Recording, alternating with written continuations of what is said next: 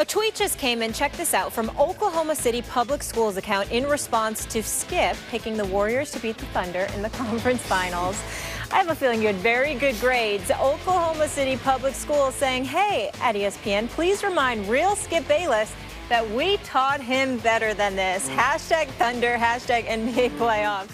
Yeah. Skip, they taught you better than this. Come on. They did, and I was honored they put me in their, whatever it's called, Hall of Fame. But my mama taught me to be honest, and I'm just being honest. I think Golden State is much better than the Thunder, as we saw in those 3 games. I'm sorry, OKC, but I love you. My only response to the folks at OKC and the public schools, Skip loves y'all very, very much. He meant no offense whatsoever, but I do feel your pain. What you're experiencing right now is what I've been experiencing every day for 3 years. I've tried to teach him over and over and over again, and he never learns. And I have to say this one more time just to drive home this point.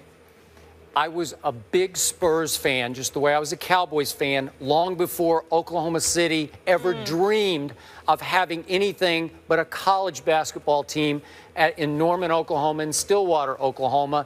It was shocking to me that the Thunder arrived in Oklahoma City, but I'm not a bandwagon jumper. I'm just not going to jump off my team onto that bandwagon just because it happens to be in my hometown.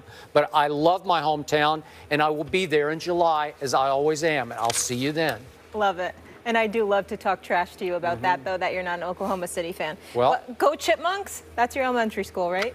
Mayfair Chipmunks. Yeah, yep. Mayfair Chipmunks. That's elementary, but Northwest Classen Knights High School. Way to go. Yeah, way to go. All right, we love this tweet. This is great.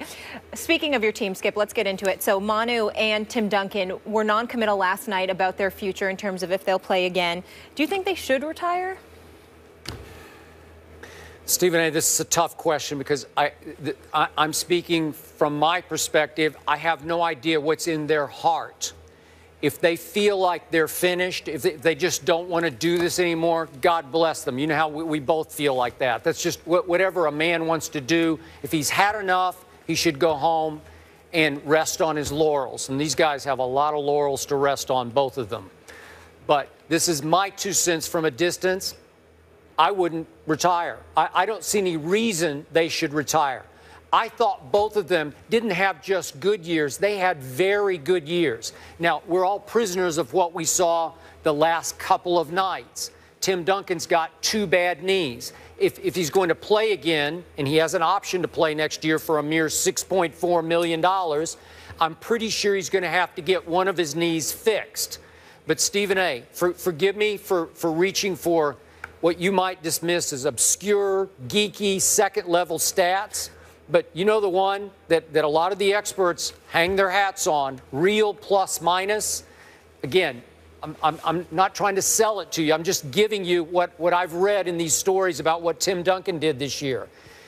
In real plus minus on defense, this year during the regular season, Tim Duncan was 2nd in the NBA. I kept telling you, he's still as good a rim protector as I see from night to night. And I watched Tim Duncan. I don't know if they played 82 games. I probably saw 70 of those games, to be conservative. And in overall real plus minus, Tim Duncan was the highest Spur. And going into last night's playoff game in this series, he led both teams in real plus minus. It's a little obscure. It's a little complex. I don't want to get into it here, but it's second level, showing his overall true impact on the basketball game. Now let's go to Manu. Has a player option to come back next year at $2.9 million. Chicken feed by the standards that he set this year at age 38. He was really good. He was the closer for this team all through the regular season. I trusted him, and then he failed me, obviously, certainly in Game 2 at home of this Thunder series. But in real plus minus throughout the whole regular season, for over 82 games, Manu Ginóbili was 2nd among shooting guards in the NBA. Wow. So if you just do it per 36 minutes, because he didn't play 36 minutes a game, Manu averaged 17.6 points on 50% shooting from the field and 40% from 3. It's pretty good. It's good enough to be a viable component of a team that won 67 games. So to me, I would be fine. They make so little money. They probably make even less if you ask them to next year. If they want to come back, they deserve to come back. And I, as a fan, would welcome them back because I think they would be very valuable components to what will be, once again, a very good team next year. I think you're missing the point, and I think you're trying to change the narrative. When you look at the San Antonio Spurs, first of all, I mean, okay, Mr. Captain, obvious. Of course, if they want to come back, you should let them come back. Of course, they're a bargain. Well, that's not obvious. Based on their experience. Yes, it is obvious. It's very obvious because if their ability to school and tutor a younger generation of players is in itself valuable. At $6 million, at $2.9 million in today's NBA economy, where Anthony Davis signed for $145 million, where the cap is going up to over to $92 million, where it's expected to go up to jump to $108 to $109 million next summer after this coming one.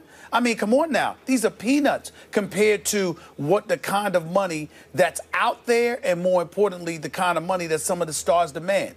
It's not about that. Of course, you know that Tim Duncan and Manu Ginóbili has a place with Spurs. They could be there the next several years based on what they did this year. Tim Duncan averaging 25 minutes. Manu Ginóbili averaging 19 minutes. Both of them not averaging in double digits in points, but nevertheless still shot 48 and 45% from the field, respectively. They are more than capable of making a contribution, not to mention their presence, their veteran presence inside a Spurs locker room where you don't want to deal with the potentially acerbic Greg Popovich. Not that that would be the case, because I can't imagine, but I'm just saying to you, of course there's value in those two. Nobody's questioning that. What you're saying is the people that we watched win one championship after another, religiously win 50-plus games in a season, those guys are gone.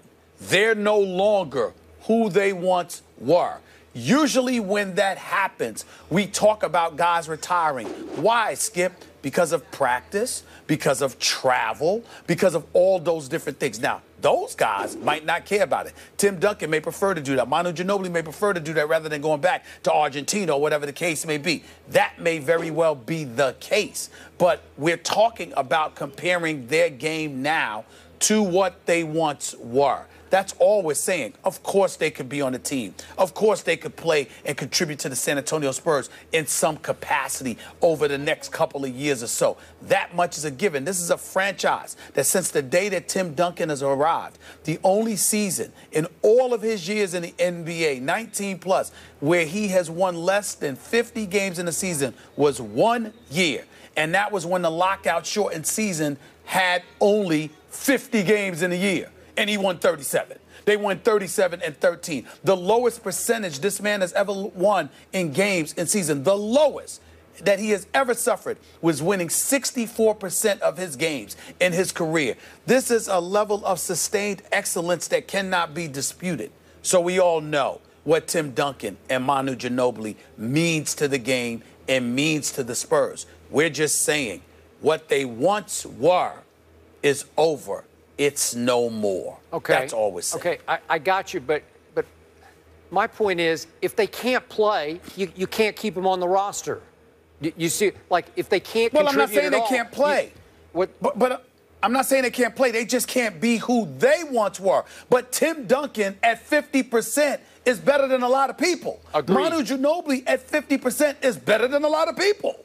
But they're 50%.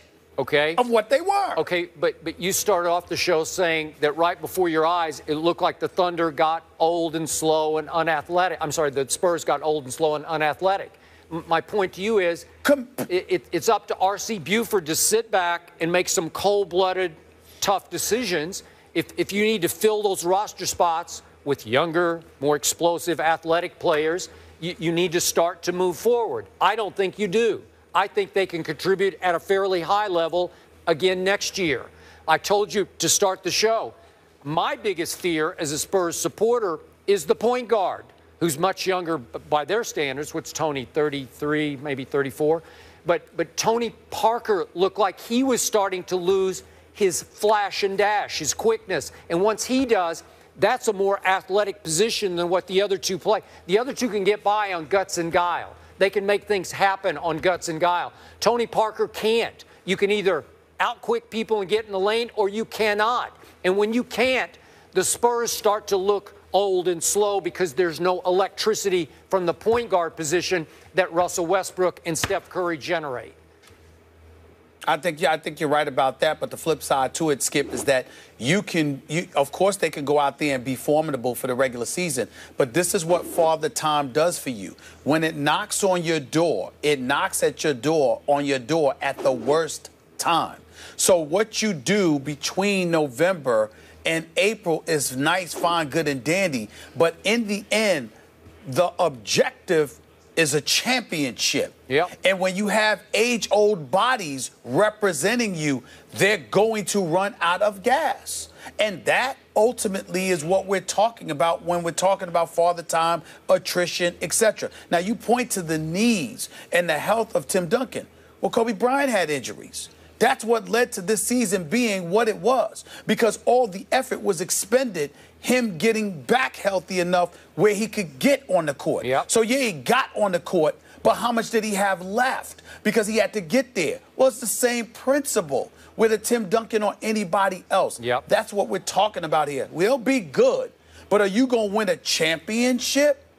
Not with that. Yep. You got to get younger, but they can play a role. I got you. They're just not what they used to be.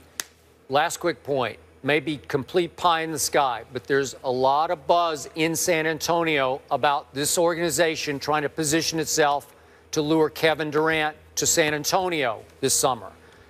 Again, seems a little far-fetched to me, but I thought LaMarcus Aldridge was far-fetched last summer, and he wound up in San Antonio. They would have to do some roster maneuvering. They'd have to trade some people, cut some people to pull this off. But I can tell you that I think it's got some legs to it. I think there's been discussion within the organization that they will shoot for that. Whether Kevin Durant would do it, I have no idea. I don't think he would, and I'll be honest with you, he should be ashamed of himself if he did. Why would you just beat them in the Western Conference semifinals? Why are you departing from Russell Westbrook to join that? Why do you need to do that? Well, just like the other way, if you lose to Golden State and they end up winning the championship for 2 years in a row, why join a two-time champion? They won without you. What the hell they need you for? I got you. You could argue that last night they lost more than the series. Maybe they lost Kevin Durant or any chance of getting Kevin Durant because they lost to Kevin Durant. Maybe. I don't know if that was ever a possibility. That's just me. Tony Parker, by the way, his birthday in a couple days. He's 34, May 17th, and the average age of the team, 31 and a half. Yeah. That's nice. It ain't going to be a happy birthday. I mean, you can say happy birthday, but it ain't going to be a happy one. Happy birthday, Tony. All right. Greg Hardy is working on his off-the-field issues to try to get back on the field. Does he deserve another chance? Skip and Stephen A. will give you their thoughts on this subject.